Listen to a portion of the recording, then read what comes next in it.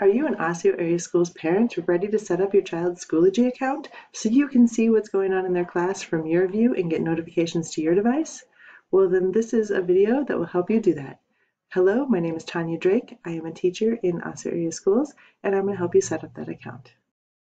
When your students go to access Schoology to get their assignments and their updates, they're going to go to their school's website and there will be a Schoology link right on the page.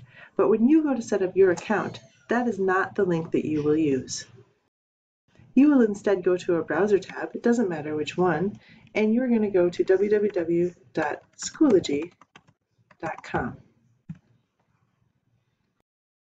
If this is the first account that you are setting up for a student in our system, you're going to go to the upper right and click on where it says sign up. If you are a caretaker of that child, you are going to go down to parent and choose parent. It is going to pop up here with this place to put in an access code.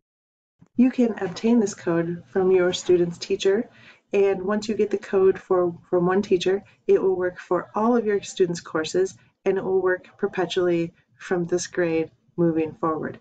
I'm going to put in a code for a student that I am simulating here, and so the code for the student I am putting in is HFDB.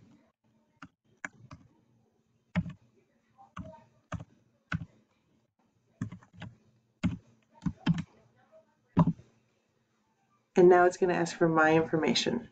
So I'm going to put in my name and my email address that I am using. You've entered in your information, including your first name and last name, your email address, and your preferred password. You're going to click on this register and agree to the privacy policies, and then click on the blue register button below that. Once you hit that register button, it will take you into your page, and in the upper right hand corner, when you drop down, you'll be able to see your student. In this case, I named the child that we're using Chris student.